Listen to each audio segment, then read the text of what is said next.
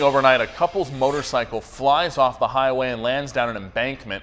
The husband killed on impact and the wife rushed to the hospital. 10 News anchor Jim Patton is live for us in Chula Vista. And Jim, witnesses did everything they could to try and help. Yeah, a lot of people did stop and tried to help out. Now, this happened last night about 10:30.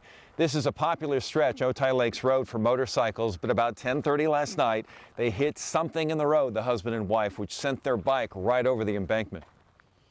They flipped several times. She had no idea where she was. She didn't know if he had gone up or down or whatever. And that's a Good Samaritan recounting what was told to her by the woman who survived this horrible. To comfort that woman, and other Good Samaritans searched for her husband while that was going on.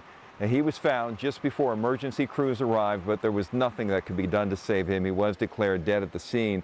That woman was rushed to the hospital. His wife was rushed to the hospital with unknown injuries. She has been identified only by her first name of Carolina. Reporting live along Otay Lakes Road, Jim Patton, 10 News.